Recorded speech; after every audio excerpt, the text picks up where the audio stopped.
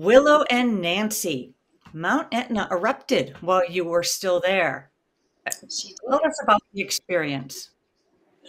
It was quite, it felt very ironic to go to Sicily to study the volcano and volcanic soil and how it affects the grapes. And then, of course, on our last day there, she gives us even more. We were walking out onto the tarmac in Catania. It was a little bit rainy. Our flight was delayed just an hour, perhaps, and we had our roller bags on. We entered the back end of the plane, put our roller bags up, and I looked over at Nancy and I said, "Oh, Nancy, you've got something's all over your face." And then she looked at me, "Well, something's all over your face." And it looked like someone had dipped their fingers in coffee grounds and just splattered us. So, and I assumed maybe it was mud from our roller bags. And the more people came in, it looked like someone was throwing coffee grounds on them, and it was all over our windows.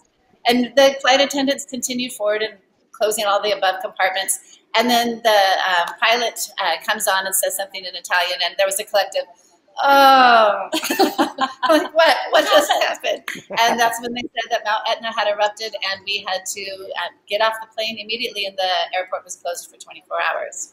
So we disembarked, and it was a wee bit of mass chaos when we tried to figure out what we were going to do next and how to get off the island.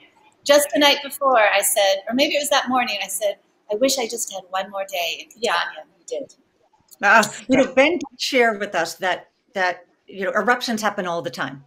So locals are used to the eruptions happening. And sometimes some of the eruptions are, I asked once, how scary is it, when there's lava flowing? And he said, you could out crawl sometimes, some of the lava flows. So anyway, different Yeah. of eruptions.